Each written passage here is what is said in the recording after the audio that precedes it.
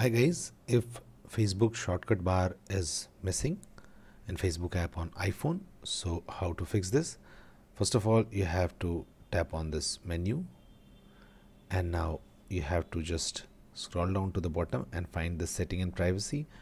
Tap on it to expand it, and now go to settings. Now go to profile settings,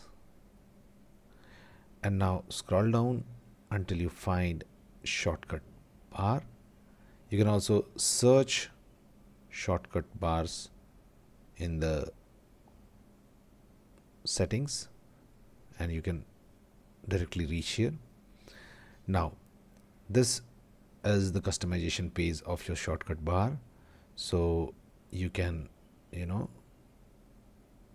make sure that if you want to show the marketplace here, you can put it here. Okay, so let's say you want to pin the marketplace, so it will be available here.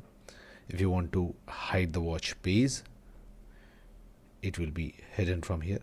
In this way you can customize the shortcut bar. But if your shortcut bar is altogether missing and it's not visible, then one more thing which you can do, and that is just tap on settings and now scroll down and find general and find iPhone storage. Tap on it and now scroll down and find Facebook app. Okay, here it is. Tap on it. Now tap on offload app. Finally tap on offload app. This will clear the cache of Facebook.